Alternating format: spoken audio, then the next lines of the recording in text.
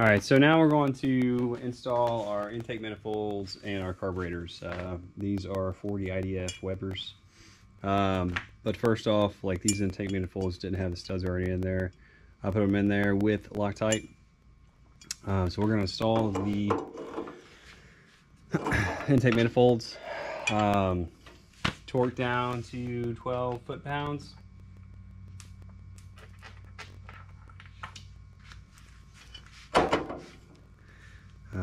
We have obviously already, put our gasket in there. You're not using gasket sealer. And I personally did a decent job of port match from the intake manifold to the head. I didn't go much further because I was just a little worried. I didn't want to go too big and then kind of reverse the whole effect of what I was doing. So, but it's going to perform a lot better than what it was going to without doing that. So,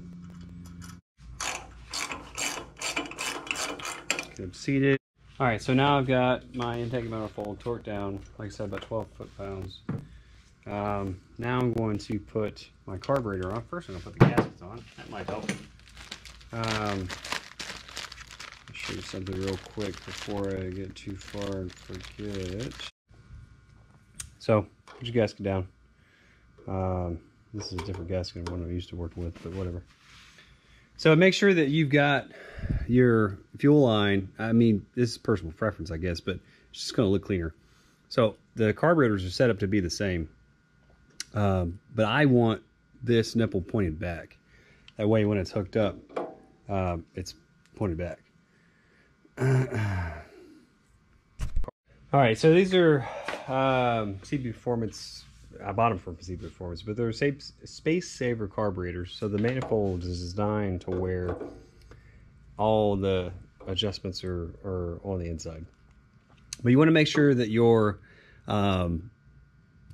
fuel inlet is facing back. I mean, it's not going to be in the end of the world. It's just going to kind of look goofy. There's no reason to have it pointed forward, I don't think. And you want them both to be on the same side. So I'm going to do washers. No real specific torque, but definitely wouldn't do more than 12 to 14 foot-pounds ish. I think would be good. Now we're going to put our next gasket on. Before you do this, you want to make sure that your float's good. We got throttle linkage going on the sucker, so we got our stacks.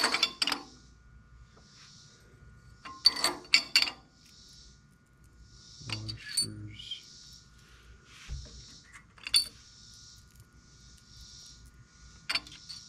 Don't have a torque for these, but I definitely would not torque them down too much, for sure. But not too worried about it coming off.